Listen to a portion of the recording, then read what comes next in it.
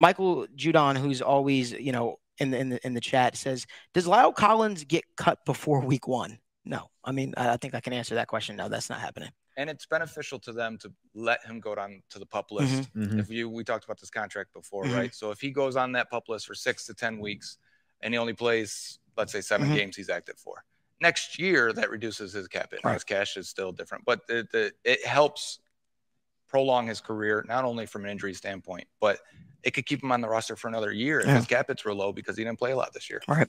Now, Evan, we haven't done it in quite some time. Oh, gosh. But you usually have your spiel. Please tell the people why you would want to keep a Lyle Collins on the roster and what the benefit of that is. Well, I mean, obviously, Joe kind of mentioned it there, where when you've got money tied up in active roster bonuses, games where he's not healthy, where he's on the PUP, like Joe said, if you're waiting until week 8, 10 when he's healthy, you're already saving money there. So I know people are like, oh, you can save $7 million or something if you cut him before the season right now. And that's all well and good, but you've got one of the best backup tackle guard options right there for, let's say he misses the first 8 weeks. What is that? Maybe you pay him $1.5 million less and end up paying him $5 million, right? So I just, and those are all just ballpark numbers that I'm throwing out. But again, even if you're telling me you're paying a backup offensive lineman one of the better options at guard and tackle when he's fully healthy for $5 million, I mean, God bless. Wouldn't you have died for that last season or the season before? If someone looked at you and said $5 million, you can get the best backup, one of the best backup tackle guard players in the league for $5 million.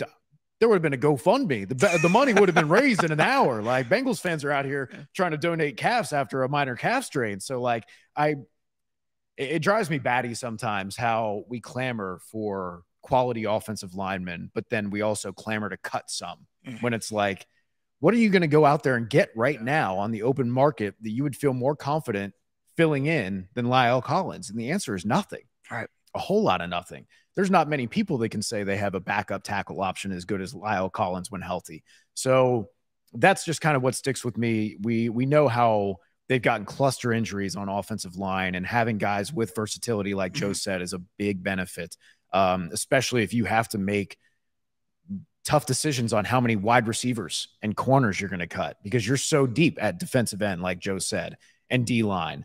And now you're deep at O-line too. And now you got to start making some tough decisions on, hey, is the project done with Deontay Smith and Hakeem Adeniji? But I don't look at Lyle Collins as a veteran, solid backup and say that's the guy who needs to go. That's just, I think that's silly in my opinion.